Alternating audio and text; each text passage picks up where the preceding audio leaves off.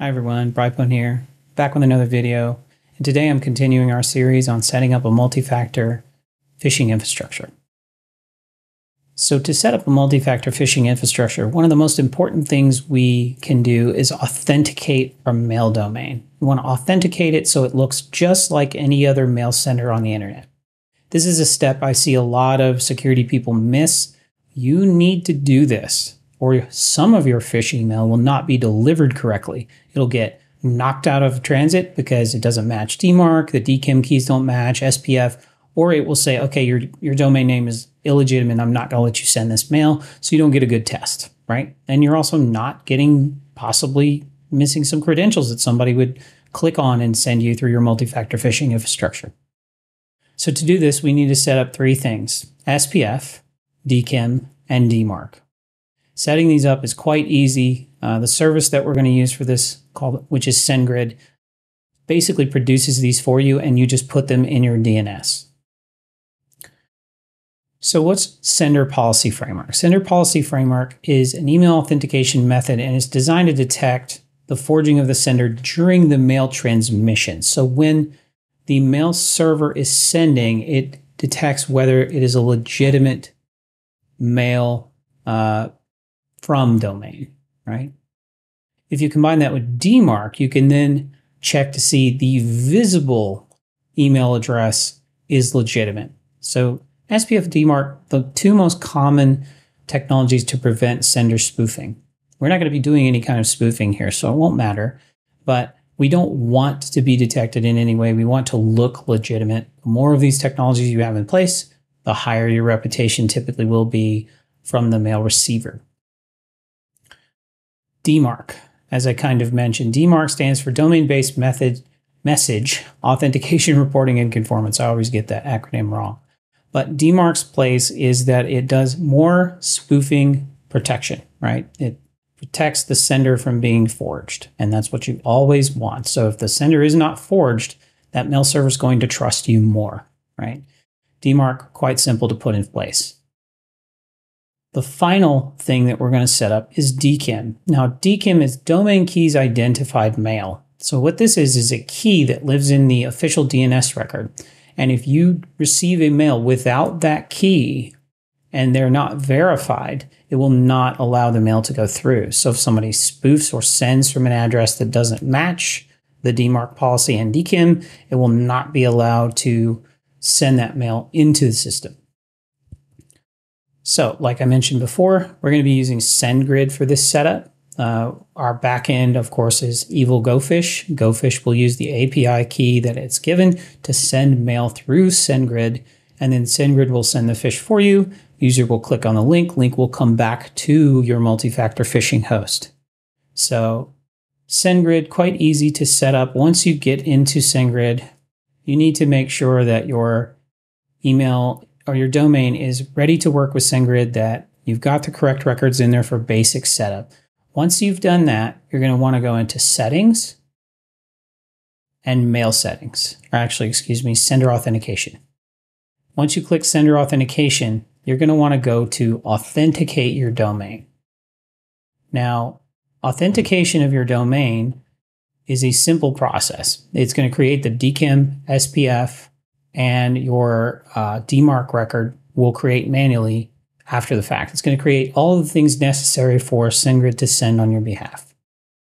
So I'm going to choose Cloudflare, which is my DNS host, and I'm going to choose yes, rewrite all the tracking links. This is probably going to fail because I've already done this, but you want to do this step when you're doing your first setup. That way you don't have to come back in and revalidate. We're going to choose next, and then the domain you're going to be sending from. What is your domain? What did you buy? What are you phishing from? So in this case, it'll be Cheshire-it.com. It's a domain I already own. It's what I set up for the first video. You're going to choose advanced settings, and you don't want to use automated security. You do want to use a custom link subdomain, and you want to use DKIM selector. Now your link subdomain, you can give this any name you want. I'll put in verifier. Actually, I already used MX verifier, so we'll use test just for this because it doesn't matter. I'm not going to actually use this. But your DKIM selector, you want to do V13. That's version 13 of DKIM. Very common version. You can research the different versions of DKIM and determine if you want to move to a newer one or an older one, however you want to do it. V13 is the one I typically use because it's pretty common. Choose Next.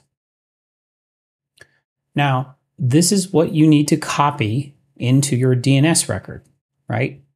Now, this is everything you would need. You can see test.cheshire-it.com, values.sendgrid.net, your CNAME. These are CNAME records.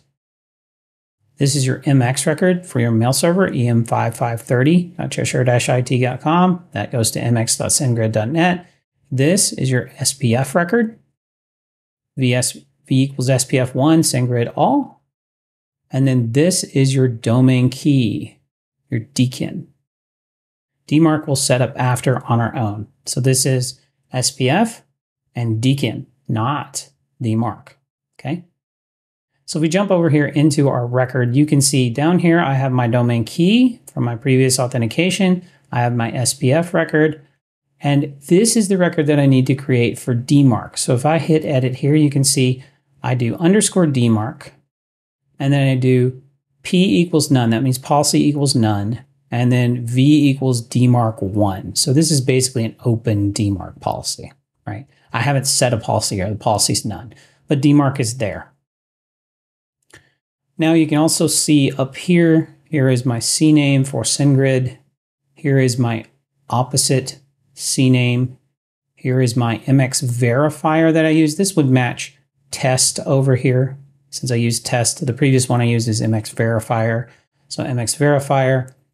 Then I have URL 1721, URL 8151, and these all map over to sendgrid.net. So when you put these in, and depending on how quickly your DNS populates, once you're done, you would then go to verify. Now, I'm not going to verify from this one. I'm going to verify from my previous authentication.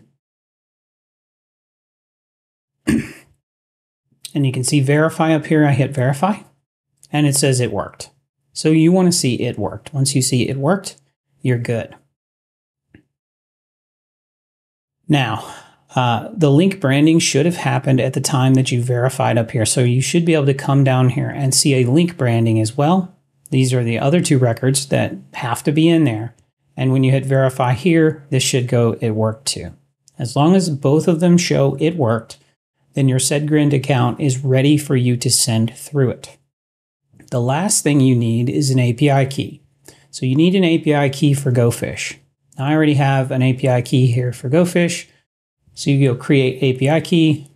You can give it whatever access you want. Just be careful with exactly what you need, or you can give it full access. We can just go test here, create and view, and it's going to create an API key for you. Now, just realize once you see this, you're never going to see it again. You'll have to recreate it if you need another API key. And another interesting thing is notice it won't let me click done. You have to click on this key, and it shows copied, and then it will let you click done. I thought that was an interesting piece. I haven't seen other utilities do that before. And now I have an API key. This will go into GoFish at the end of our series when we're setting up GoFish and Evil GoFish. But you need that API key to move forward. So that's basically it. Once you've set up the authentication with SPF, DMARC, and DKIM, you are ready to go from the authentication perspective. The next step is to set up GoFish and Evil GoFish separate if you so choose, or you can do, GoFish and Evil Jinx 2 separate, or you can do Evil GoFish, which combines them for you. I typically just do Evil GoFish because it comes with a lot of little extras plus some additional lures that are nice. The Office 365 lure, Office version 2 is a better lure. So I just use that when I do my setup. And that'll be the third part in this series. And that's it for today. Thank you. Once again, hack the planet to defend better.